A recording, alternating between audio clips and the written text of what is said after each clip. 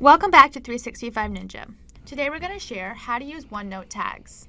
So I've created a sample notebook here that a hotel is planning to use for its New Year's Day menu at every hotel in North America. I've organized the menu here and all of the party necessities to make sure everything goes smoothly. I've created my menu here with a shrimp cocktail, artichoke dip, mushroom sliders, and drinks.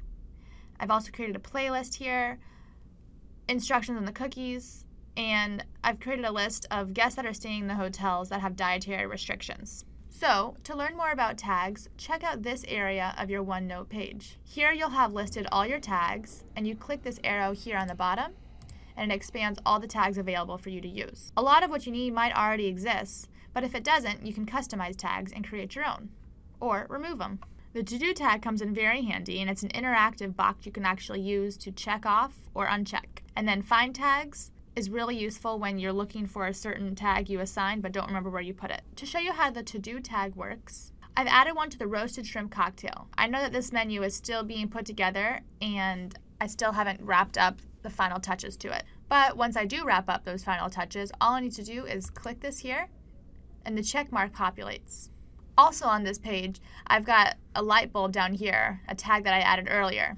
It's an idea for the presentation platter. If at any point I want to remove the tag, I'll just hover over, right-click, and select Remove Tag. On the sausage stuffed mushrooms page, I've also created a ToDo tag here, and I have one here as well called Important. I know I have some guests staying in the hotel that are allergic to nuts, so I starred this here to make sure I hold the nuts for those guests. On my Dirty Martini page, I've highlighted bitters here to remember that I need the bitters later. For the playlist page, I've added tags called Music to Listen to. I need to check out tracks 8 and 9 to make sure they sound okay and it's appropriate for the party. For the holiday cookies page, I've added a tag Address because I need to look up the address for Sara Lee's Bakery and make sure the distance isn't too far and I can afford the travel time.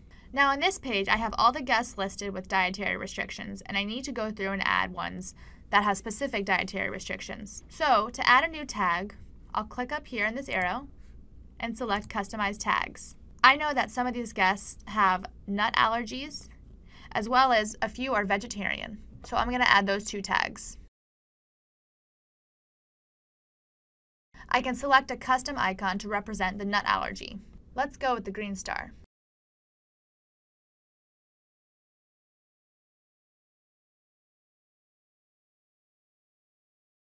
So I know that Electo Caro has a very bad nut allergy, so I'm going to add that, as does Mafalda Hopkirk. Victor is a vegetarian, and so is Ludo Bagman. Now, if at any point I need to go and find my tags, I'll select Find Tags up here, and this pop-up menu will appear. What's really useful is that it places every tag that you've added in your notebook. So if I forgot about the Let It Be Beatles track that I needed to listen to, all I need to do would search the Find Tags and search where I added the tag Music to Listen to. Hope you found this tip helpful to learn how to use OneNote Tags. Thanks for joining us, and we'll see you next time.